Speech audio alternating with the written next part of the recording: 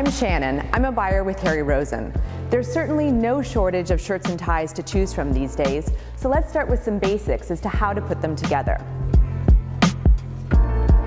There are two main details that you want to consider when you're coordinating shirts and ties: color and scale of pattern. Start simply by choosing colors that are complementary to one another and are really pleasing to the eye. For example, most blue shirts go really well with colors like red, yellow, or even green, something that's really going to pop against the blue background. On the other hand, if you're looking for an understated look, you can never go wrong with a light blue shirt with a dark blue tie. It's always a smart look.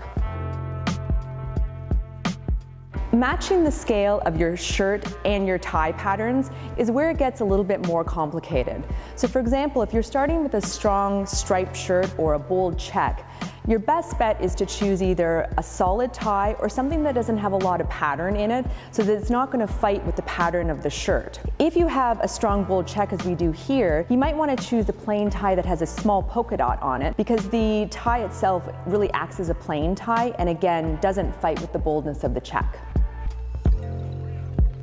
For a more advanced version of a shirt and tie combination, if you're wearing a really strong pattern in a shirt, let's say a strong stripe or a bold check, you could go with an equally strong pattern in your tie. Here's a great example. We have a beautiful bold powder blue check shirt, and we're taking an equally bold tie with a really strong polka dot pattern. But you can see that the scale of the dot and the scale of the check, because they're both so strong, really complement each other. In the second example, we're starting with a striped shirt and actually pairing it with a striped tie. The reason that they work together is that the scale of the stripe in the shirt and the tie are different. It's a rather narrow stripe on the shirt, but a wider stripe on the tie, so they don't fight with one another, and they're actually very complementary and pleasing to the eye. In this example, we're coordinating a check shirt with a striped tie. So why does it work so well? Well, first of all, the color is perfectly complementary. The aqua blue in the tie is really pulling out the blue in the check of the shirt. So that's your first step. Secondly, does the scale work? In this case, it's perfect. You have a very small check, and we're coordinating a tie that has a rather wide stripe to it. So again, it's very pleasing to the eye and quite complementary. The two patterns don't fight each other. They really create a very pleasing look for a shirt and tie combination.